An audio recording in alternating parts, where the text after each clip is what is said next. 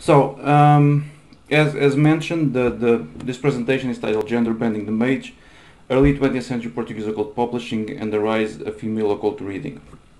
So this is about, this presentation is about a very specific, small offshot of the Portuguese tradition of the Books of Saint Cyprian. The Books of Saint Cyprian, for those who don't know, are basically just they're a literary tradition of Iberia and South America, and they're essentially grimoires. Magic books, collections of sorceries and prayers attributed to Saint Cyprian of Antioch. Now, Saint Cyprian of Antioch is, in these geographical locations, the local magical hero. He corresponds to what in other areas of Europe or the world you would have King Solomon or Faust. In particular, Saint Cyprian. The story of Saint Cyprian is fictional. Saint Cyprian of Antioch didn't exist. His story comes from three texts from the 4th century, which are essentially religious controversy texts meant to highlight the superiority of Christianity in comparison to pagan practices. Saint Cyprian was supposed to be a pagan sorcerer who was hired to cast a love sorcery on a Christian maiden, but as she was a Christian and she knew the sign of the cross, this sorcery failed, and as a consequence, Saint Cyprian ended up converting to Christianity and ended up being martyred. So throughout history, you have that Saint Cyprian becomes an ambiguous character in that he is both called upon to protect an individual from harmful magic and evil spirits, but equally called upon to aid in the practice of magic. In Portugal, we know that his name is associated to magical practice at least as early as the 16th century. The earliest reference I found is from a play by Gil Vicente, where the name of Saint Cyprian shows up in the summoning of a demon. And in regular magical practice, Saint Cyprian is fairly famous in early modern Portuguese, what might be called urban folk magic, which is a particular style of magic mostly happening in large urban centers, where he is associated mainly with divination and in particular hydromancy.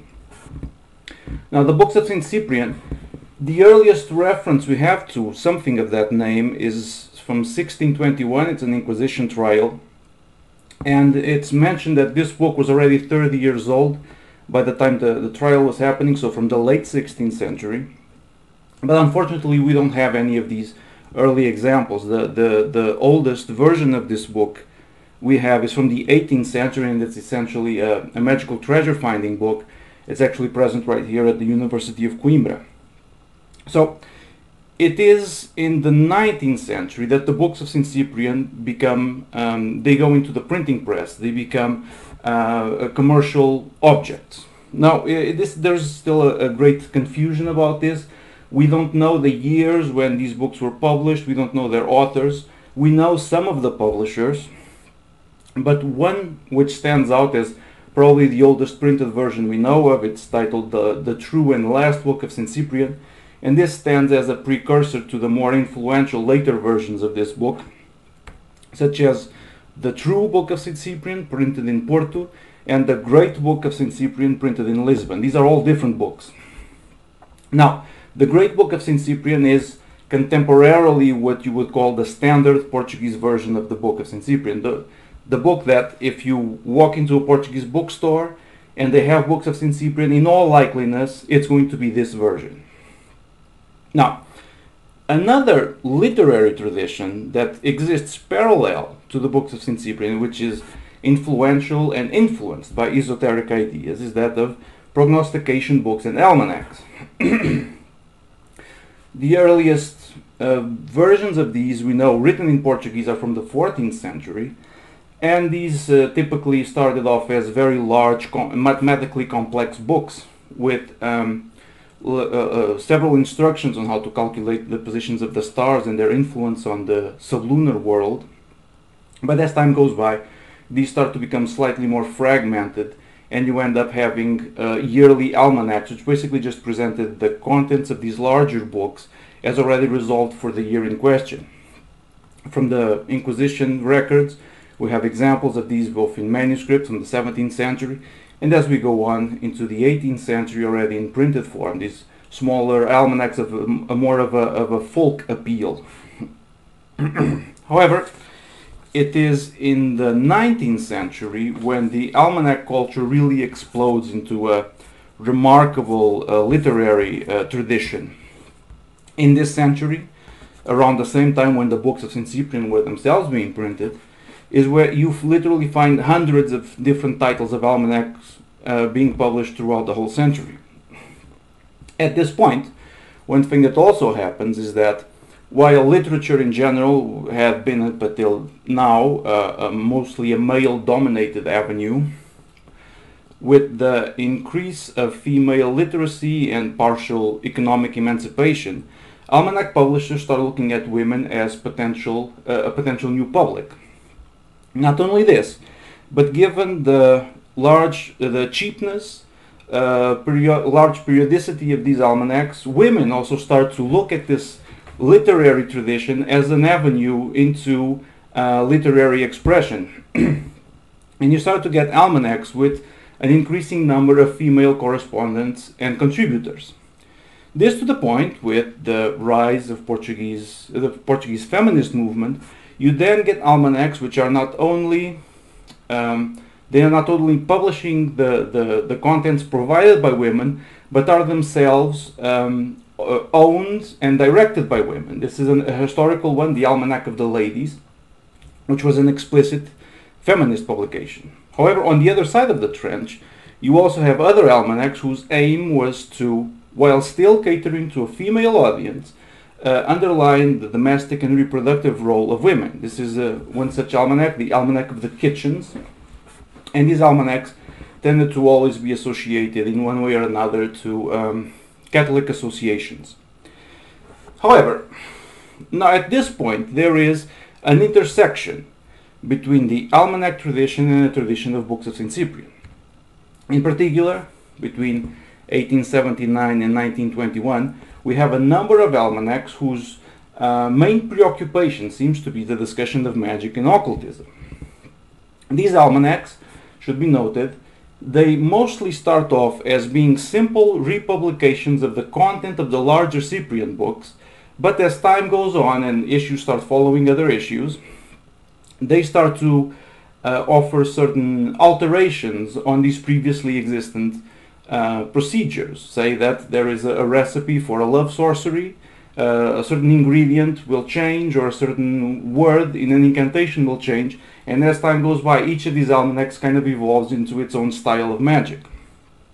Among these, we have, for example, the Almanac of the Sorceresses, the Almanac of the Witch of Arruda, the True Almanac of the Sorceresses, the Almanac of Antimonica, the Almanac of Antimonica and Antimichaela, the Almanac of Saint Cyprian, and the True Almanac of Saint Cyprian.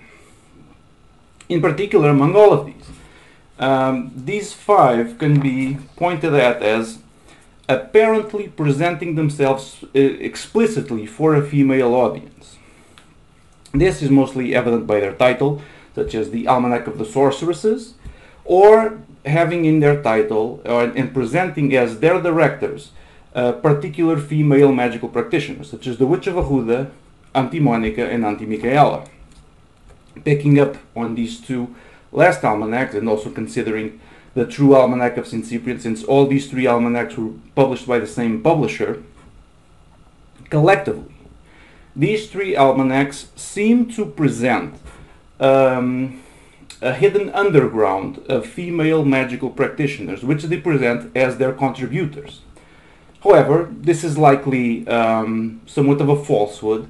In all likeliness, these almanacs were owned by men, directed by men, and their contributors, if there were any, since large portions of their material were taken from the Cyprian books, were themselves men. But still, they made a point to present themselves as being directed by women, their content being contributed by women, and having women as their main audience.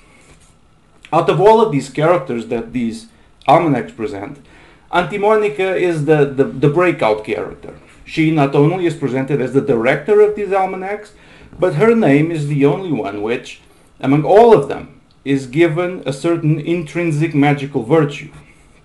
Antimonica is actually portrayed as a spiritual entity that can be summoned by magical practitioners in the aid of magic. There are a few examples I can give. This is an incantation for the conjuration of a storm, present in the Almanac of Antimonica for the year of 1905. And this is a very complex procedure. It needs a human bone and everything. But at a certain point, you summon a spiritual entity to aid you in bringing forth this storm, and that spiritual entity is none other than Antimonica. A different situation.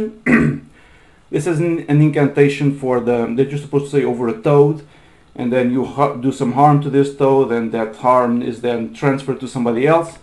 And the spiritual power you call upon to do this is Antimonica, but this is one of the procedures which is actually taken from a Cyprian book. And if we go at the original, we find that Antimonica is actually substituting the name Lucifer Prince Beelzebub. A different situation happens in this incantation, which is meant to make a talisman out of the leg of an owl. Once again, you call it Antimonica. And in the original, Antimonica is substituting the name of Saint Cyprian. And this overall seems to be the most common case. Another situation, this is an incantation for cartomancy that you're supposed to say before casting the cards. And as I have mentioned, Saint Cyprian is mostly associated with divination. And from the 19th century on, hydromancy falls out of fashion and cartomancy kind of takes over. And Saint Cyprian is associated with that. But here, in the Almanac of Antimonica, instead of Saint Cyprian, once again you call upon Antimonica. Similar situation, an incantation to make a talisman out of the leg of a chicken, Antimonica substitutes Saint Cyprian. Now, out of all of this, a few conclusions. The crossover of the Book of Saint Cyprian and Almanac traditions generated a set of very particular literary objects, being produced in a time when women were looked upon by publishers as a new and desirable audience. This resulted in a set of almanacs dedicated to magic and occultism, which not only presented themselves as aimed at female readers, but were themselves created and produced by women, putting forward a new idea of female identity. Even if potentially fraudulent in their claims, what these almanacs presented was a universe of powerful underground female magical practitioners who were described as economically emancipated repositories of power, authority, and wisdom. Particular among these was the name of Antimonica, a supposed Lisbon witch who directed several almanacs, and not only was a respected magical practitioner, but was herself a powerful spiritual agency who could be petitioned for magical assistance and protection. In more than one sense, Antimonica was thus a female Saint Cyprian, the Iberian magical hero. Thank you. I'm done. Yes, thank you.